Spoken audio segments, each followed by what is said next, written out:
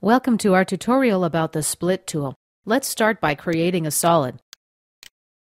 We'll drop a rectangle about here and let's exit our sketch. Activate the Extrude command now.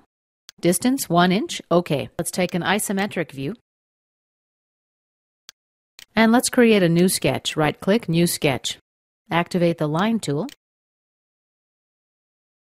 And let's place this line between the midpoints of these two lines. There we go. Let's finish the sketch. Activate the Split tool. It's on the Modify panel. And here's the dialog window. The first option on the left is to split a face. This option lets you split one or more faces into pieces. The option underneath is Trim Solid. Trim Solid basically cuts a solid and deletes one side. The third option is a Split Solid. This will split the solid body into two pieces.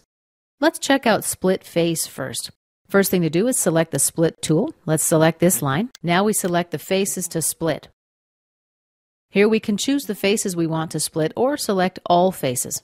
We're ready to click OK. Let's modify Split 1. Double-click on it in the browser.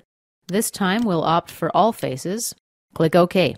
This will select all faces on the path normal to the sketch. Let's double-click on Split 1 again. Let's check out Trim Solid. The Split tool is pre-selected. Now we choose which side to remove. Let's click OK. Now let's check out the third split option, Split Solid. Our Split tool is pre-selected. Let's click OK.